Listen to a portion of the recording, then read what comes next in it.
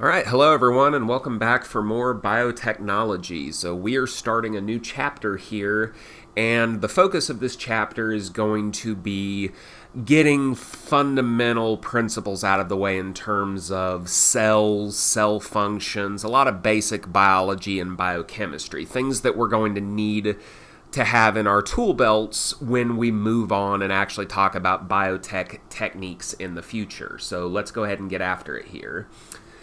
So this picture that came from your textbook shows a paramecium cell. So this is an example of a unicellular eukaryote. Unicellular meaning the whole organism is made up of just one cell, and eukaryote is a term that we will define a little bit later on. So these are organisms that live in freshwater sources. So for example, if you say were working on some biotech application and you picked a paramecium as your organism to study or manipulate, we would need to understand a few things about that organism before we really know how to approach our technique. We need to know what it's made of at the molecular level. We need to know how the cell operates, what sorts of functions that the cell does, and all kind of operations that it does on a normal basis. And we need to know what it's potentially capable of. So biotech, as we define it in Chapter 1, is all about manipulating cells to get them to do or produce things that we want, right? So even if your biotech application is not something that the cell ordinarily does, we need to at least know if the cell that we're picking as our guinea pig, as it were, we need to know that it's capable of doing what we want it to do. So again, like we talked about in Chapter 1, really unlocking the potential of biotechnology as a field, it's going to require simultaneous knowledge of several different scientific fields, and this is going to include cell biology, which is a lot of what we're going to talk about in this chapter, biochemistry, which is something that we'll kind of get later on in the course, anatomy and physiology, not so much, but if you go back to the insulin example that we talked about in Chapter 1, insulin is something that very much functions in human physiology, and of course the physiology of other mammals as well. So you have to kind of know the physiology of how insulin works to get blood glucose into cells to really understand what the purpose is of actually producing it in a biotech setting. Okay, so again, as we said, biotech is all about picking the right organism for whatever your application is. So let's go ahead and quickly classify what kind of organisms we could work with. So we have unicellular organisms. We saw an example of that on the previous slide with the paramecium.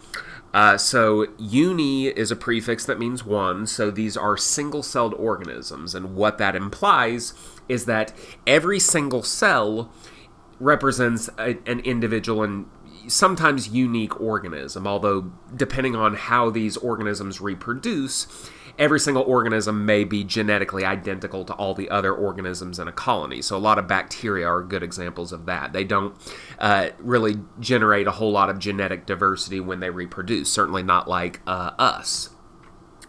So unicellular organisms, this will include all prokaryotes. Again, that's a term that we'll define a little bit later on. That includes bacteria, and then even some single-celled eukaryotes like the paramecium that we saw, algae, and yeast. So those are single-celled cells, single-celled organisms, but the distinction between prokaryotes and eukaryotes is definitely something that we'll want to pay attention to later on.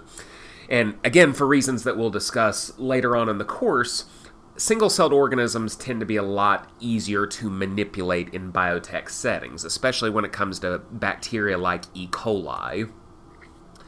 And then multicellular organisms are much more complex organisms that have cells organized into tissues and organs.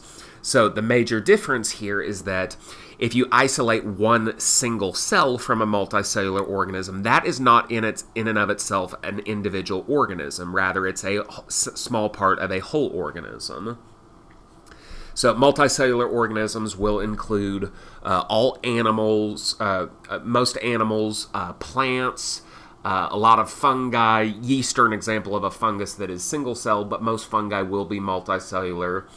So a multicellular organism, in this case, it's not going to be just like 10 or 20 cells. Usually it's going to be in the millions to trillions of cells. There will be some that are maybe in the hundreds, but most will be millions to trillions. Human beings, for example, are usually somewhere between 30 and 40 trillion cells per organism. So if you consider both unicellular and multicellular organisms together, that's pretty much it, right? Those are the only two ways we can really very generally and broadly classify organisms. And it's estimated that planet Earth houses somewhere between 20 and 150 million unique species of organisms. Now, that's kind of a broad range. Whether you want to be kind of closer to 20 or 150 is probably going to depend on your interpretation and your philosophy on that sort of thing. Most species, obviously, if you're considering the 150, would be yet to be identified and discovered and named. But it is thought that most organisms on Earth are unicellular, meaning that we can't see them with our eyes, which is kind of makes a figure like this even more impressive. So this is something that if you haven't already had a introductory biology class, this is definitely something that you will see early on.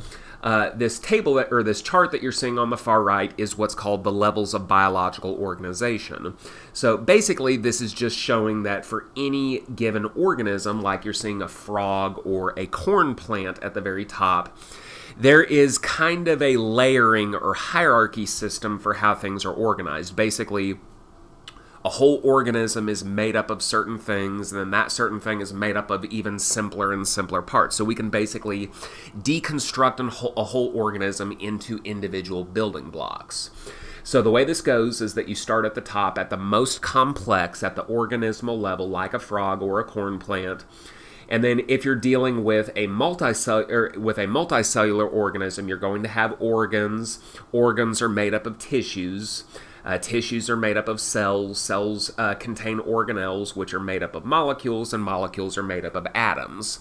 So as you go from top to bottom, you go from very complex to as simple as it can possibly be. And once you get below the atomic level, then things cannot be any simpler, because if you've ever taken a chemistry class, you learn that kind of the deal with an atom is that that is the simplest unit of matter that can exist, at least on its own. So, simplest unit of matter, living or non-living, this is an important point to make. Both living matter and non-living matter, it's all made up of atoms, right? So, that is our simplest unit of matter. But the interesting thing, one distinction that we can make between living and non-living matter, is that living matter tends to be made up of a certain type of atoms. So usually it's going to be carbon, hydrogen, nitrogen, oxygen, phosphorus, and sulfur. And that makes a nice, easy to remember mnemonic device called SCHNOPS. Those 6 elements make up about 95% of all living matter. Now, there will be other things like sodium and potassium and iron, but those are going to everything else besides those 6 elements is going to make up the remaining 5%. Most of it's going to be these 6 right here. So, once you get past the atomic stage, you get up to the molecular stage. Molecules consist of atoms that are bound together with chemical bonds. So, molecules can also consist of an organic and a non-organic variety. Now, this is different than our comparison of living and non-living matter. Living matter consists of both organic and non-organic molecules. So, a perfect example of a non-organic molecule would be water. So, the strict definition of an organic molecule is one that contains both carbon and hydrogen. So since water doesn't contain carbon, technically it's a non-organic molecule, but it is obviously extremely important to living organisms, right? So for that reason, water is the medium in which all life activities take place. So water consists of 2 hydrogen atoms and 1 oxygen atom bound together in a single molecule. You can see it down here.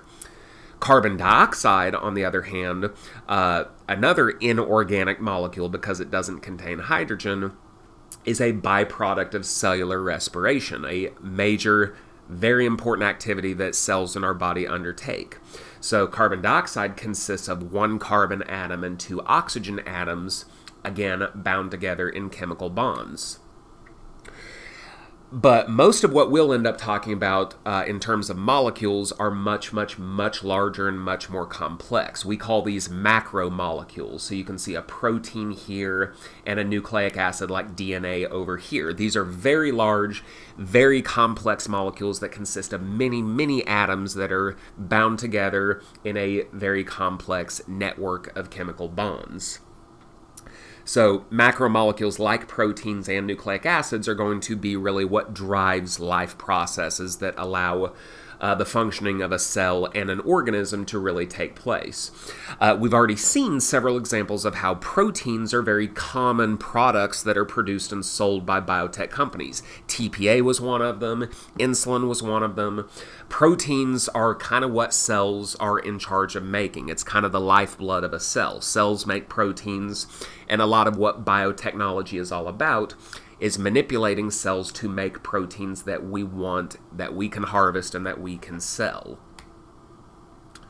So here we can actually see a couple of other examples of important molecules in biology. We've already looked at water and carbon dioxide, so let's go ahead and look at a few more. Maybe you'll recognize some of these, maybe you won't, but either way, it should be educational.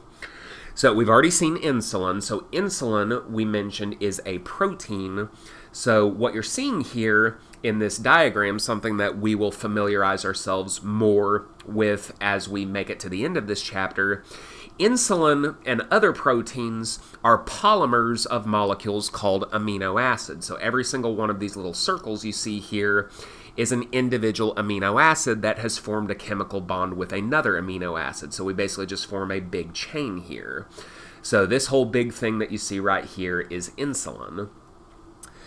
Glucose, a simple sugar molecule, is a very important molecule in biology because it is most commonly the starting point for cellular respiration. We get a lot of glucose out of the food that we eat. We digest the food that we eat. We absorb glucose into the bloodstream.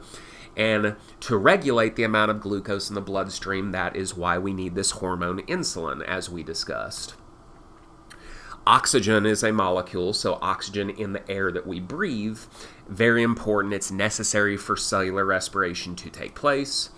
Cholesterol, you can see down here, a very complex looking molecule consisting of atoms bound in these ring structures. You can see these hydrogen atoms kind of sticking off at different angles.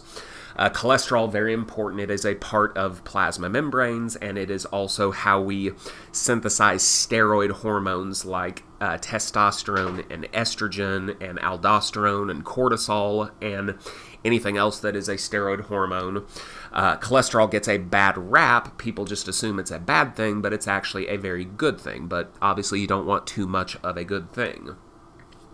DNA we have talked about a little bit in terms of genes and how we can manipulate genes, but we'll talk a lot more about DNA later on in this chapter, and then as we go throughout the course. Obviously DNA is going to be a very central focus for us as we continue throughout the course, throughout the semester, but DNA is extremely complex in how the molecules kind of bind together and work together, so you can kind of see what it looks like there, and we'll have more to say about that in another video.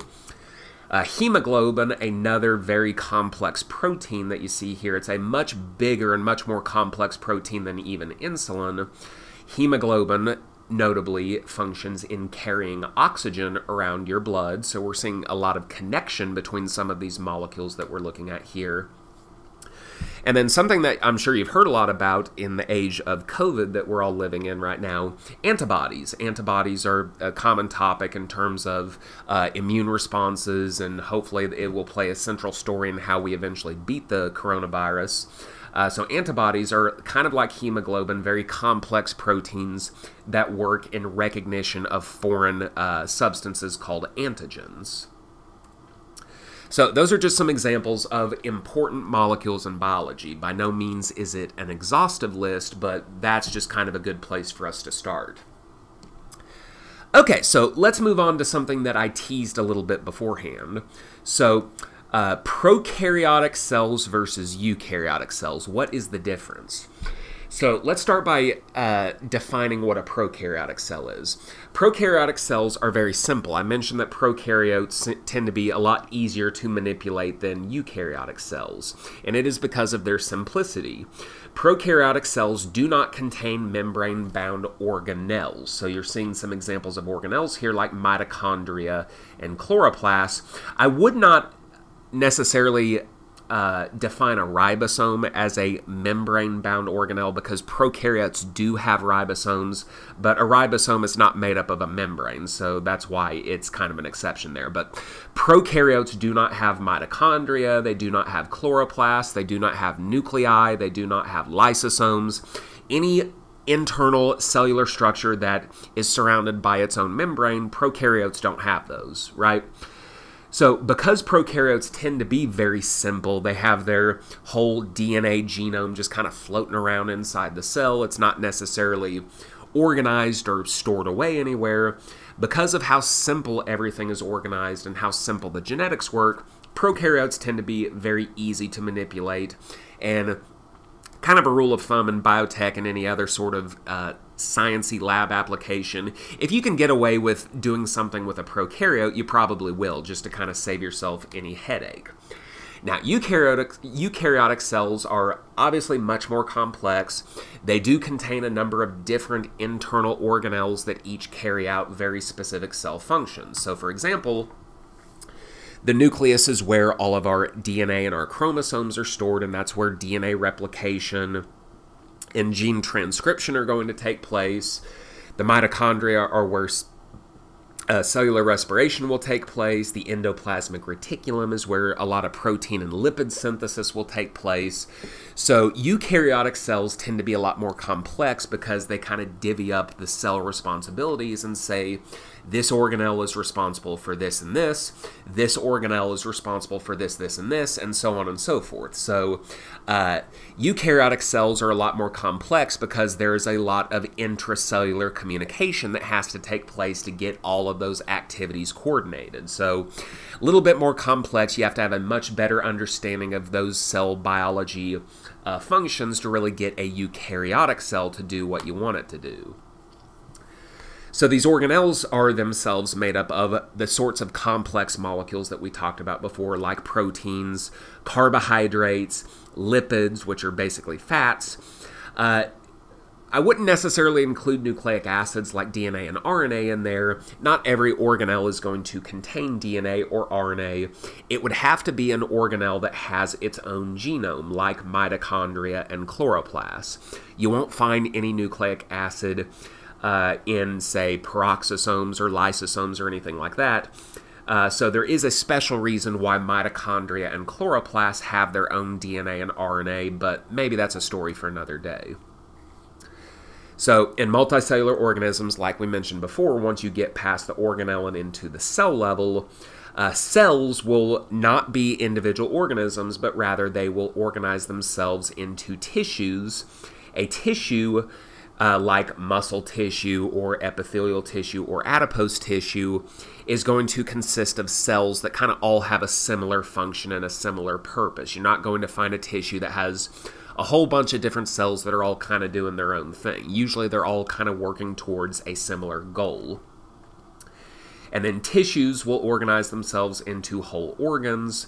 For example, the stomach consists of epithelial tissue, smooth muscle tissue, glandular tissue to secrete digestive enzymes. So a lot of different types of cells, but they all kind of have a function that lends itself well to whatever that particular organ is going to do. And obviously, if you're talking about the stomach, that is going to be in digestion. Okay, so that is going to do it for this video, so I thank you for your attention, and I hope you will join us next time, and we will start talking a little bit more about taking what we know about cells and using it to achieve our goals in biotech industry. So thanks again, and I will see you next time.